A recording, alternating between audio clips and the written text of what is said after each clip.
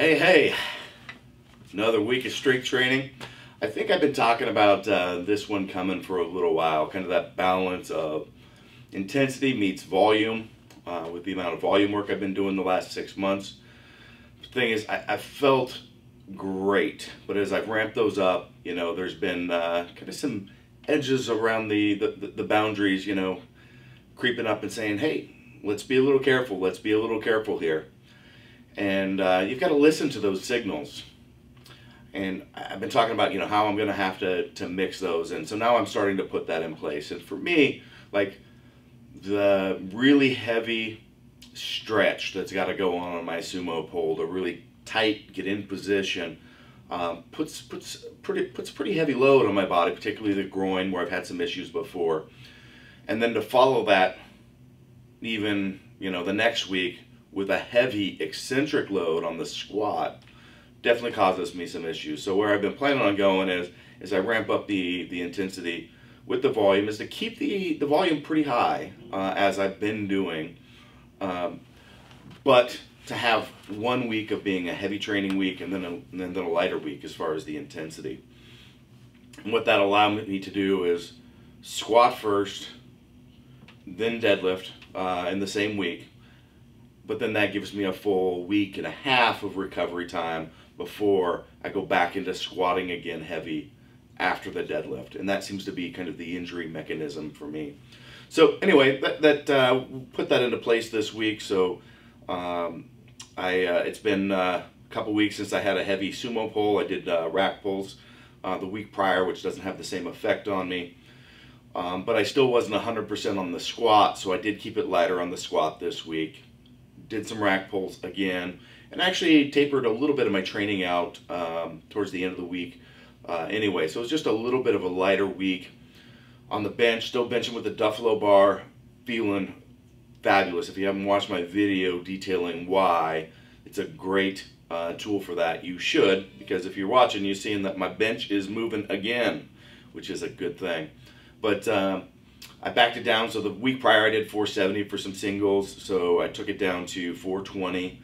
Did 3 sets of 4 reps on that this week.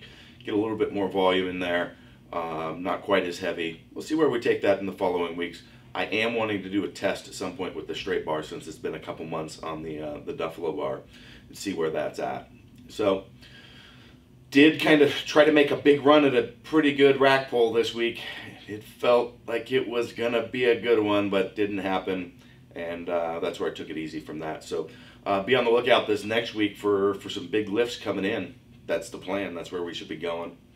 Given I get a damn belt to lift with, I get tired of these prongs flipping off my levers, which I've always dealt with for years. I got 3, another one at home.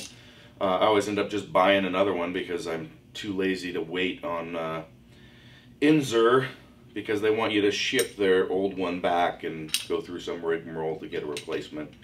But I'm not a big proponent of wearing the belt super tight. If you guys don't know that, it shouldn't be cranked so bad it's pulling your stomach in. So when you see this happening, it's not because it's getting ratcheted that tight, but just the amount and quality of that intra-abdominal pressurization, boom, as you go into the squat is going to create that pressure as you drive the belt out.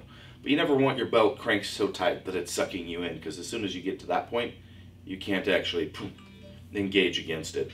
So anyway, just some random tips this week, and hopefully I'll get something figured out on this. I've also been planning on making my own for a long time, which is why I've got some of these old ones here, but you know, that whole time thing. So enjoy the training log this week. So here we go with 615 on the bar and 300 in chains, and moved pretty good, but again, just didn't feel like I was 100% yet, so decided to call it there for the week for squatting.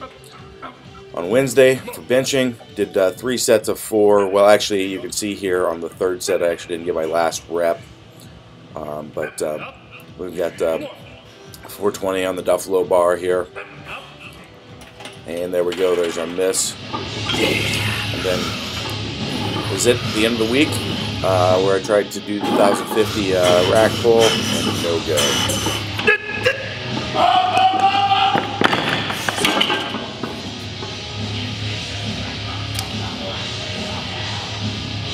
If you'd like to support the production of further content and maximize your athletic performance, check out kabukistrength.net. Our goal is to provide you with the tools and the methods to maximize your performance. There's constantly adding new products to our site, so please check it out. All that's left is for you to bring the attitude.